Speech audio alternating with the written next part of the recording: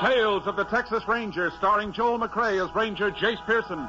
Another authentic reenactment of a case transcribed from the files of the Texas Rangers.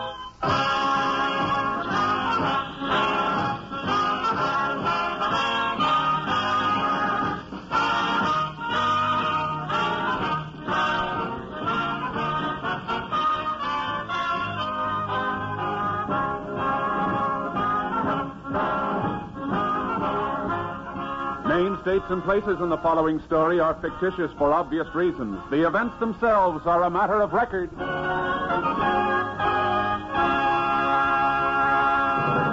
Beginning today and continuing all week, there are many new programs returning to the NBC schedule. And you'll find a couple of your old favorites in new time periods as well. Today, Theater Guild on the Air returns for the fall season on NBC with a special dramatization of The Wisteria Trees, co-starring Helen Hayes and Joseph Cotton. Later, Dragnet, the authentic stories of your police force in action, begins a new series of Sunday evening broadcasts. On Tuesday, NBC's own Red Skelton returns to the fold to bring you 30 minutes of his hilarious antics. And the same day, Tuesday, Dean Martin and Jerry Lewis also begin a new series on the NBC radio network. Thursday evening, you'll find Truth or Consequences on a new day at a new time, too. So better check your local newspaper for the correct time of all these wonderful programs on this NBC station. Remember, today, hear both Theater Guild on the Air, co-starring Helen Hayes and Joseph Cotton, and Dragnet for action-packed listening on NBC. Now, today's Tales of the Texas Rangers.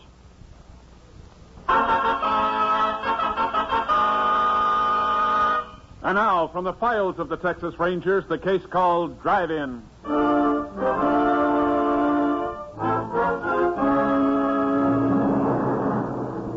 It is 9:45 on a Saturday night in July 1947. At a drive-in theater 3 miles outside Corvell, Texas, a boy in his late teens walks between the rows of cars on the darkened lot and approaches an old convertible parked near the exit.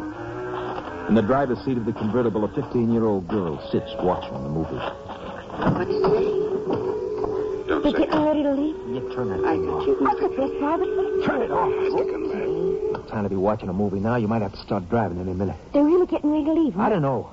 You should have left 20 minutes ago. Oh, maybe they want to see the show again. It's a good picture. Oh. It sure is a pretty car they got. They ought to have a lot of money. What do you think I picked it? How much money you reckon we'll get from them? How do I know? You said if we used to get $100, we could get married. Yeah. Maybe if we used to get $200, we could go to Dallas for a honeymoon. Could we, Al? Sure, baby. Because I've never been to Dallas. You got your gun ready to use on there? Will you quit your yapping? Okay. Only trying to make sure everything goes good. You sound like you don't even want me here. Yeah, sure I do, baby. You know that. Done nothing but yell at me the whole night. I've been trying to think. This thing has to go off just right. You know what you got to do. Sure. Reckon you'll shoot them people? Maybe. To get me into trouble. Wish I could be there when you use the gun. You'll scare them so bad they won't... Here they come. Oh, shoot them? They're watching the car, haven't they? It's just exciting. I can hardly wait. Now, don't forget, baby. Pick me up that spot I showed you. And remember, don't drive too close behind us. Okay. Hey, mister! Mister! What's the trouble? My car's out of gas. Can you give me a ride to the nearest filling station? Well, I reckon we can. All right with you, Ruth? Oh, sure, Jim. Yeah. Hop in the back, son. We'll take you. Oh, thanks a lot, mister. Oh, sure glad you stopped me. My girl and me, we've been waiting 20 minutes for someone to come out. Did you like the picture? What? Oh, yes, ma'am. Real good. We thought so, too. We almost stayed to see you a second time. Reckon I can turn on my headlights now. The way they make you keep your parking lights on these drive-ins, I almost miss seeing you standing there. Sure lucky for me you didn't. My girl's supposed to be home early. Gosh, I feel like kicking myself letting the car run out of gas. Maybe we can bring you back to the filling station. Might be a long time before you get a ride otherwise. Oh, you don't have to do that, mister. Oh, we'll be happy to do it. Oh, we, honey. Oh, of course you will. I remember how it was when my wife's folks were always reading the riot act to me for bringing her home late. We didn't have driving movies then. Shut up, mister. What? Why? When you get to the crossroad, turn left, away from town. What? Do like I say. You don't, I'm going to put a bullet right in your Oh, head. Jim. Now, Jim, look here, Quit son. that talking. Uh-huh. Now turn left. Oh. Just so you know I ain't fooling, I'm clicking this hammer back. You hear it, mister? What is it you want? You find out. You won't get away with this, son. I told you to quit talking. You're making a big mistake. Why don't you... Shut up! Jim, don't argue with him. Do what he says, please. He's right. You want to live, you do just what I say. Now drive faster. I said faster.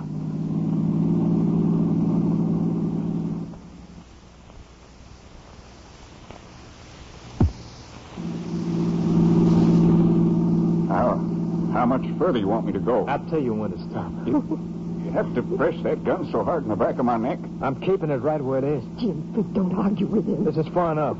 Stop. Now we're all getting out. Out this side, lady. Young, I still got this gun cocked, mister. Now throw your wallet and purse into the car, both of them. Jim. Throw them in, I said. Okay. Now start walking down the road. You look back once and I plug you. Jim, I think I'm going to... Now, just hold on my arm, honey. You'll be all right. Keep walking.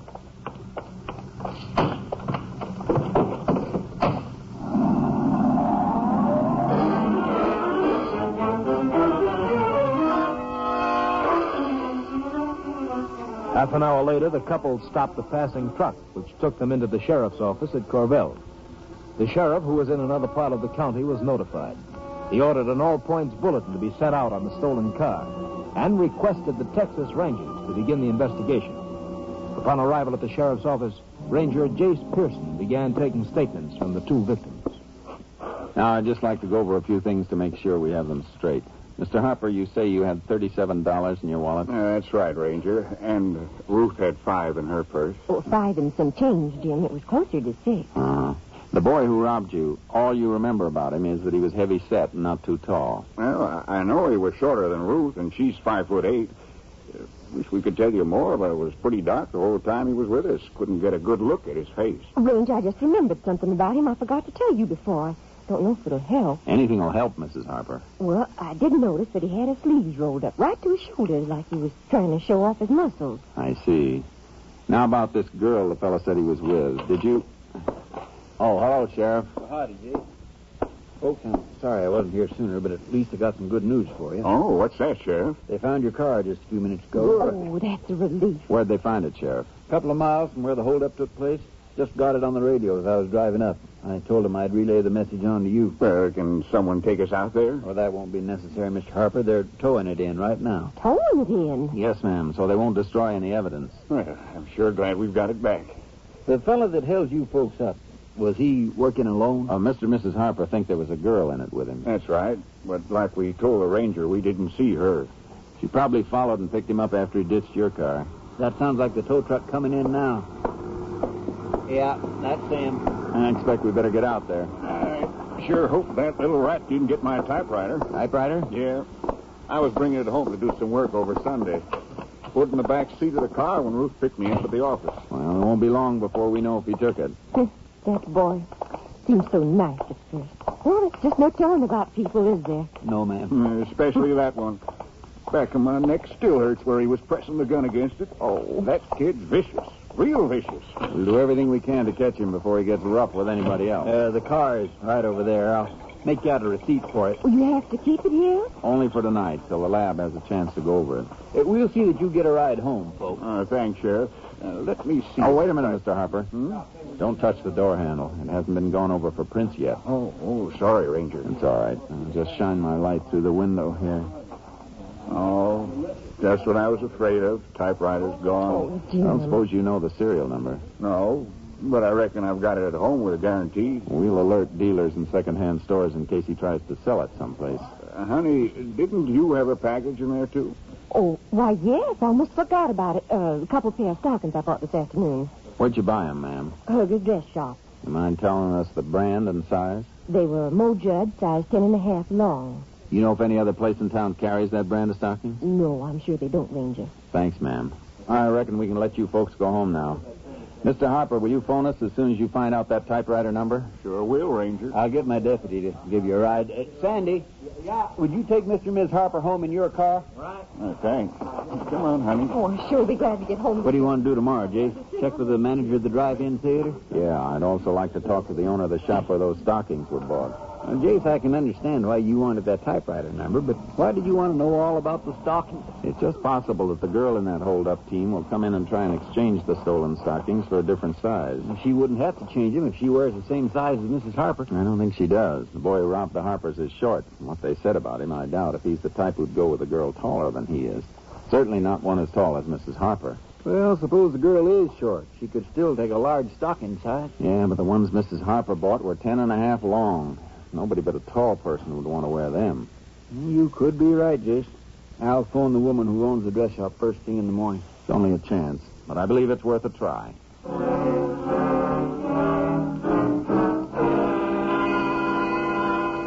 The following morning was Sunday. The lab crew had completed its work and found nothing that would help us. At 10 a.m., the sheriff called Mrs. Herger, the owner of the dress shop, and asked her to come down and open up her store. She agreed to meet us in 15 minutes. We went there and waited. Main Street sure is quiet Sunday mornings. Uh-huh. You'd never believe this street was chock full of cars yesterday. Didn't Mrs. Herger say she was coming right down? Sure, Jace, if you know how women are, she'll be along. Sure hope she'll be able to locate the sales slip on those stockings. Yeah, we're lucky today's Sunday. If the girl does try to exchange them, she won't be able to do it till tomorrow. I believe that's Mrs. Herger's car now, coming around the corner. Yep, that's her. Hello, Sheriff. Well, howdy, Miss Herger. Oh, excuse me for being late. But Emery took off in the car, and I had to wait till he got back. That's all right, ma'am. That Emery. Every time I need the car, he's got it. Sorry we had to trouble you in the first place. Oh, no trouble. You wanted to see the sales slip I made out for Ruth Harper on those stockings. Is that right, Ranger? Yes, ma'am. Well, let's go in the store. Let's see, where's that key? Yeah.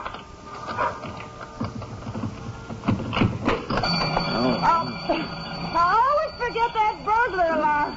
Here, let me get my other key and turn that thing off. There. Oh, lucky I got a couple of police officers with me. Somebody'd have me arrested for breaking in my own store. Would you like us to wait here while you look up that slip? No. Come on over to the counter. It might take me a while to find it, seeing as how Mrs. Harper doesn't have a charge account. I'll just get my sales book. She came in here about 4 o'clock yesterday, didn't she? I believe she said it was about 5. Yeah, I remember now. You know what size she bought? 10.5 long. Let's see. No, that's medium length. Oh, well, here it is.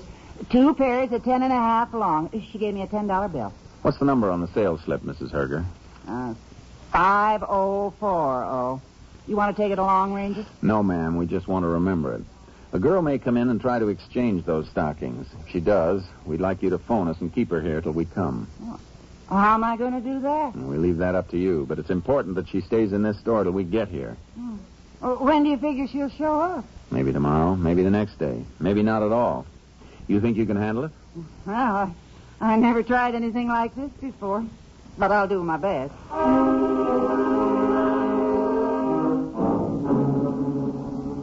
When we left Mrs. Herger's store, we went to see the manager of the drive-in theater. He didn't recall seeing anyone who answered the vague description of the boy which the Harpers had given us. But he did tell us the names of a number of people who had been at the theater the night before. We questioned them, and several remembered seeing a boy with his sleeves rolled up to the shoulders. He'd been with a young girl in a convertible. We took statements from these witnesses. Around 2 o'clock on Monday afternoon, we had them come into the sheriff's office to sign their statements. Here you are, Mr. Hammer. Thank you. Sign all 6 copies, please. Miss Lindsay, here's your statement. Would you show her where to sign it, Sheriff? Sure, Jace. I'll get it. No. Ranger Pearson. This is Mrs. Herger. I can't talk loud. What is it, ma'am? There's a girl here with the same stockings I sold to Mrs. Harper. She wants to exchange them. We'll be right over. Well, I don't know how long I can keep her, Ranger. You better hurry.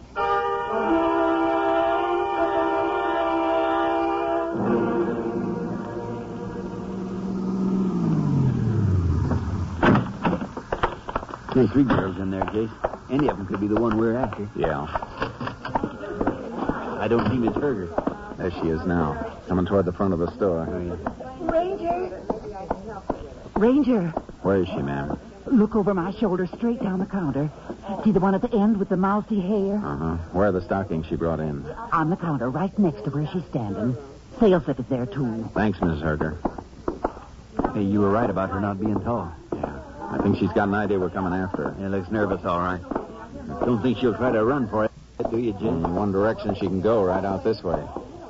Excuse me, miss. Hey, We'd like to see those stockings. they're mine. If you don't mind, we'll take a look at the sales slip. Now, there it is on the counter, Jace. I'll get it. You leave them stockings alone. Sales slip checks out 5040. Give me them stockings. Just a minute, young lady. Where'd you get them? They're mine. We think they were stolen. Well, I didn't steal them. Maybe not, but we'd like to hear all about how you did get them. Come on, miss.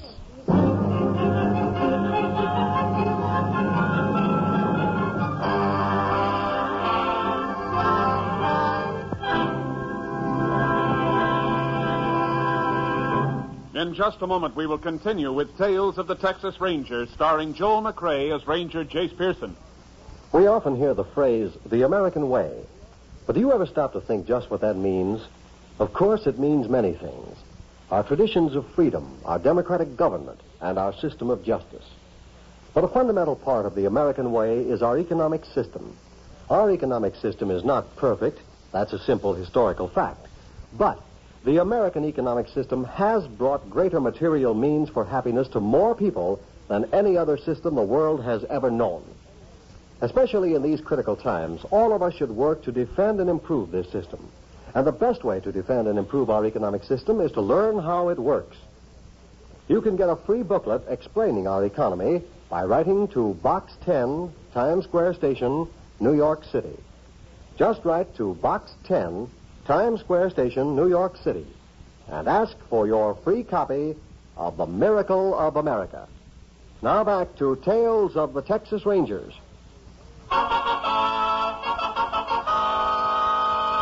We continue now with Tales of the Texas Rangers and our authentic story, Drive-In.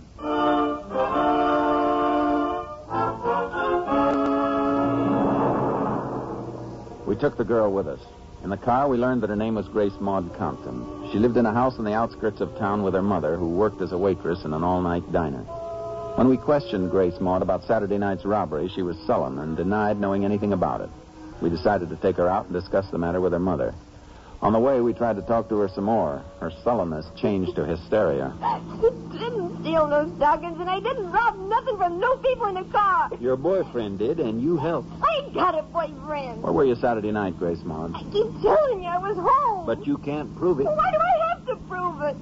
Why do you keep picking on Nobody's me? picking on you. You are so. Everybody's always picking on me. Your mother's not going to be very happy when she finds out you're in trouble. I ain't in trouble. Besides, you can't talk to Ma. She's sleeping. I'm afraid we'll have to wake her up. Ma don't like to be woke up. She gets sore when she's woke up before getting up time. That's your place up ahead? Yeah. Nice little house. That dump. Bet your ma works hard to keep it up that nice. Don't start preaching on me. Everybody's always preaching at me. Go ahead, Grace Maud. I ain't going in there. I ain't. Come on. No. She'll start yelling at me. She'll pick on me just like you're doing. Come on, let's go. No. Oh. Now, look, Grace Maud. If you haven't done anything, you don't have to be afraid. I ain't afraid. And we'll just have a little talk with you and your mother. There's nothing she can tell you. We'll see about that. Come on. Told you I couldn't see nothing. I ain't afraid of you or her. All right to go in? Yeah. Door's unlocked. Go get your mother. I didn't know she... That's you, Grace Maud? Yeah? Who's out there with you? Hey, I want to talk to you. Who is it? Police officers, ma'am. I'll be right out. You see, I'll catch you. You woke her up and I'm going to catch you. Do you have anything you want to tell us before your mother comes out? There you go picking on me again. Why are you running... All right, Grace Maud. She's the way I love it. I worked all night and I was sleeping. I'm sorry we had to wake you up, Now, ma'am. what's this all about? I didn't do nothing. Be quiet, Grace Maud. What's the trouble, Ranger? We think your daughter might have had something to do with a holdup on Saturday night. I didn't. I tell you, I didn't. Hold up. What makes you think Grace Maud's mixed up in anything like that? She tried to exchange a couple of pairs of stockings in a store in town today. They were stolen along with some money and a typewriter. But I didn't steal. Don't let him tell you I stole them, Ma. You be quiet. Are you sure they were stolen? There's no doubt about it, ma'am. Well, I've tried to bring her up right. Haven't been with her as much as I should be, working like I do nights. But I can't believe she'd do anything real bad. I didn't, Ma. We think she helped her boyfriend in the robbery. Boyfriend? You been going out with that Al again? No, I thought I told you to stay away from him. I ain't seen him in a long time. I swear I ain't. What's Al's last name, Mrs. Compton? I don't know. He works on one of the ranches near here. I didn't like the way he acted with Grace Maud. He's too old for her, been around too much. Why, she's just a kid. I ain't a kid. I'm already grown up. You're too young to be running around with men. Well, you go around with men, don't you? Hey, you... If I ever hear you talk to me like that again, I'll slap your head off. You hear me? You hear? There you go. You're picking on me again. What's Al's last name, Grace Maud? You're lying. I'm not. I don't know his last name, and I ain't been out with him. Maybe not, but you're not going out of this house again at night until I tell you. Oh, that ain't fair. You promised me I could go to the double feature I don't tonight. care what I promised. You're not going. Oh. I'm sorry, Ranger. You wanted to ask me some questions? Mrs. Compton, we don't want to hold your daughter if she's innocent. But she hasn't told us where she got those stockings. We hoped you'd make her understand how serious this is. Grace Maud, I want you to tell me the truth. Where'd you get those stockings? Where did you get them? I want the truth. I found them Where'd you find them, Grace Maud? on the street outside the drugstore. Why didn't you tell us this before? Because I know you'd think I stole them. Are you telling the truth? Sure, I'm telling the truth. That's what I get for trying to be nice. Nice. What you talking about? I was going to give them to you for your birthday. I found the stockings. They're too big for you, so I was trying to change them for your size. I'm sure you weren't getting them for yourself. No, I wasn't. I was just trying to surprise you. I never had no money to buy you a decent present. Well, you might if you got a job once in a while. All I was trying to do was give you something nice for your birthday, and nobody believes me. Grace Maud, were you really going to give me those stockings? Sure I was. And something else you don't know. I've been looking for a job. All last week I was looking. Grace Maud, Ever since I found them stockings this morning, I've been thinking how you were going to like them. You don't have no pretty stockings. You don't even believe me. I don't know, Ranger. I think she's telling the truth. I am. I think she is too, Mrs. Compton. Looks like we could have made a mistake. Well, you had no way of knowing. We didn't mean to cause either of you any embarrassment. Forget it, Ranger. Grace Maud, I'm sorry I yelled at you before. I appreciate you thinking about my birthday. I'll get you something real nice. You just wait. Ma? Yeah? Can I go to that double feature tonight? I promise I won't ask you to go again until I get a job. Can I, Ma? Well, all right. I'll drop you on my way to work. Oh, gee, thanks, Ma. I reckon we'll be going, ma'am. Come on, Sheriff. Bye, Ranger. Bye, Grace Maud.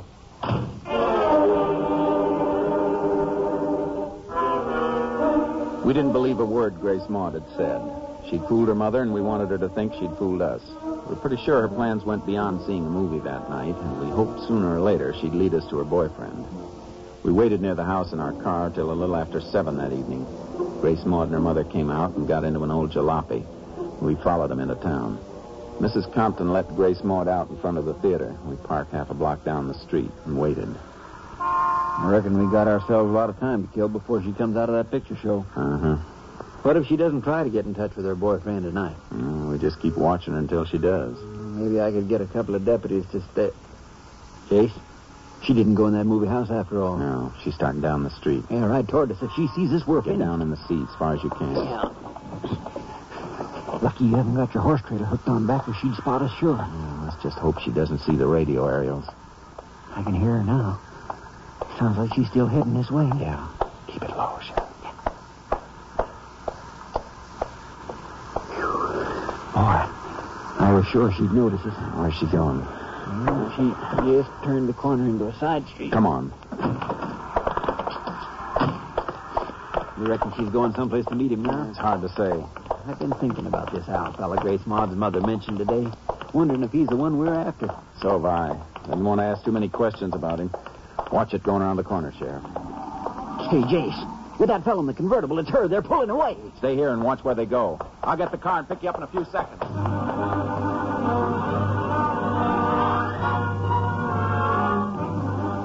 By the time I picked up the sheriff, the convertible was out of sight. The sheriff thought they'd headed toward the main highway leading out of town. He was right.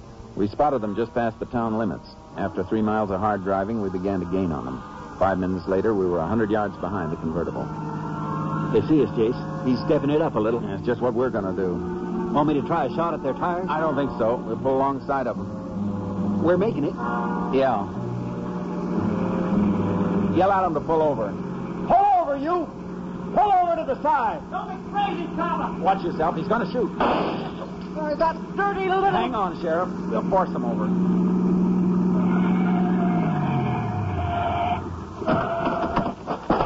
He's making a break for that brush. Stay with the girl. I'll get him.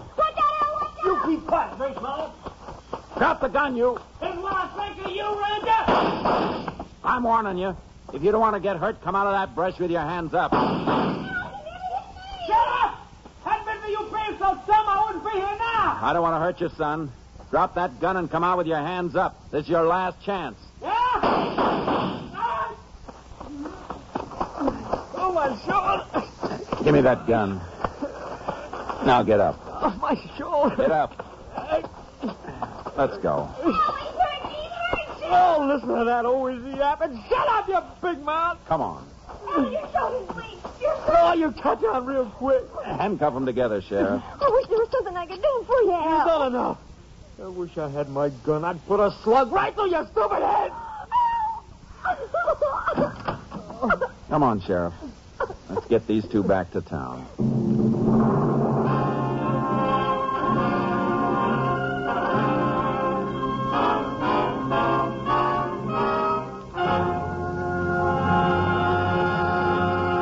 In just a moment, we will tell you the results of the case you have just heard. NBC means comedy. And Tuesday's the day this week for you to start laughing with Dean Martin and Jerry Lewis and Red Skelton. That's right. This Tuesday evening, you'll hear both these great comedy programs when they begin the new fall season on NBC and this station. Dean Martin and Jerry Lewis will have Rosemary Clooney as their guest this Tuesday evening. And Miss Clooney will sing her popular version of Botcha-Me. Red Skelton promises a visit from Junior, the mean widow kid, and Deadeye, America's favorite cowpoke. Thursday evening, don't be surprised when you hear Truth or Consequences, for this popular program has switched days and is now a regular Thursday evening feature on the NBC Radio Network. And today, Sunday, there's more big news for listeners. Theater Guild on the Air returns today with Helen Hayes and Joseph Cotton co-starred in the Theater Guild production of The Wisteria Trees. Another important program note is this one. Dragnet has moved to Sunday. Yes, hear Dragnet tonight on NBC. Now back to Tales of the Texas Rangers.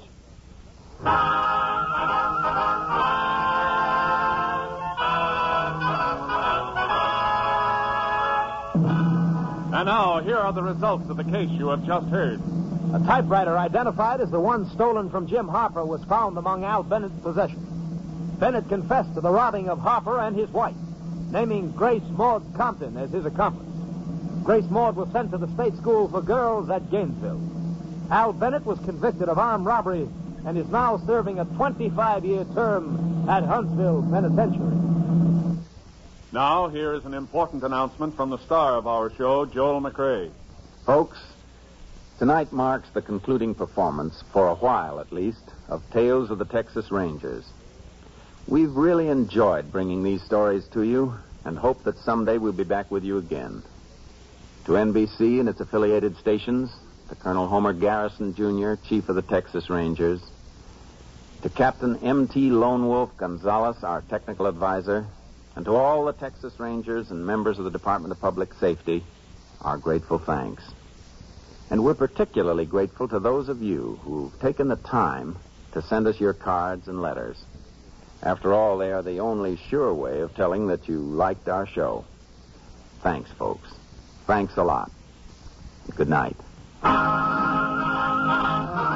have just heard Joel McRae in another authentic reenactment of a case from the files of the Texas Rangers.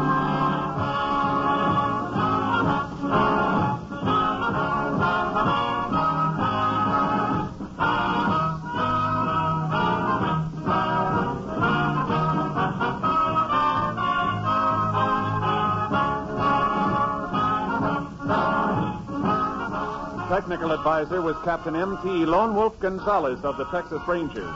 This story was transcribed and adapted by Charles E. Israel, and the program was produced and directed by Stacy Keith. Hal Gibney speaking. Tonight, attend the premiere of Theater Guild on the Air over NBC.